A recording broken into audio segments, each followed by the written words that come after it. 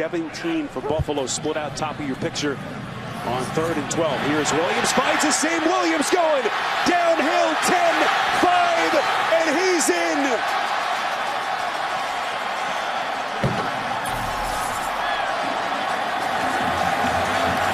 I tell you, this guy is a touchdown-making machine.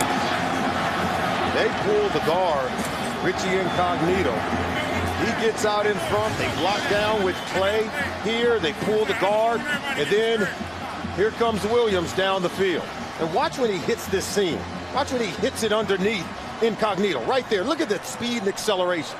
Just good footwork to turn power into speed once you get to the second level. That's why he gets to the end zone. He knows how to finish off runs.